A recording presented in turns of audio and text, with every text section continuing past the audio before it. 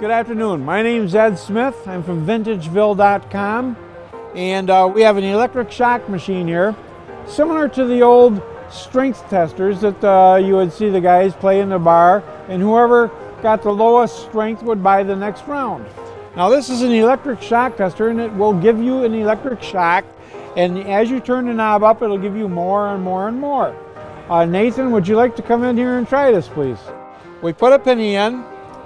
They all take a penny or a nickel. Now we turn this up. You ready, Nathan? Ready as I'm going to get. Okay. Grab that knob and slowly turn the right knob. Let's see how much you can take.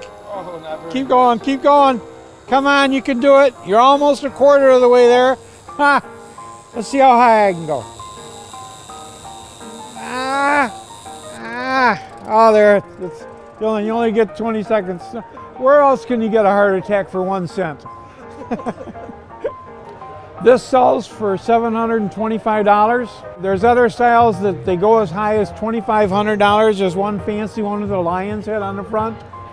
They made them for different venues. Some would put in taverns, some would be put into mom and pop stores.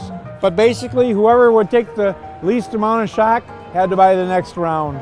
Thanks a lot for stopping by. I'm Ed Smith from Vintageville.com. Look us up on the internet. You'll be happy to see the stuff.